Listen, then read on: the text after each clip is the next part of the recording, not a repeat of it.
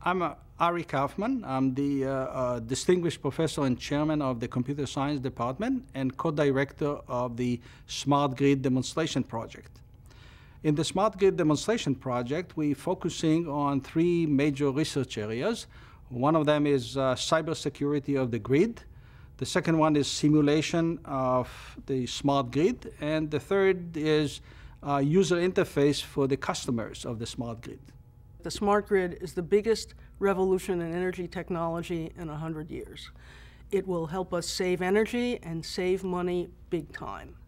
Stony Brook is partnering with LIPA and Farmingdale State in a $25 million smart grid demonstration project funded by the U.S. Department of Energy to deploy the first generation of smart grid technologies and figure out how to make them better. I'm Rob Johnson, and I'm leading the security evaluation of the smart meters that our local power company, the Long Island Power Authority, bought to deploy in homes along the smart corridor that they're developing on Long Island. The evaluation I'm doing is to test whether an attacker could break into these meters and either corrupt the data or take over LIPA's networks and potentially cause a blackout. Our role from this area is to work in the outreach and engagement portion of the project to enhance the receptivity of clients and customers in the region to the Smart Grid project.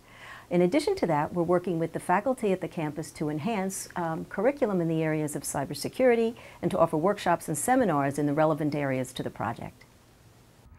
My particular group is working on developing an implementation, the algorithm, how to make the electric grid more efficient, reliable, and to allow additional features such as adding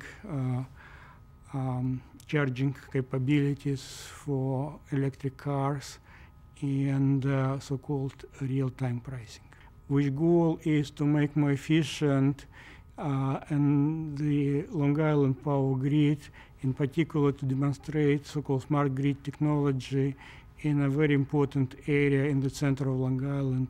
There are 16 of these smart grid demonstration projects across the country, and ours is going to be the best.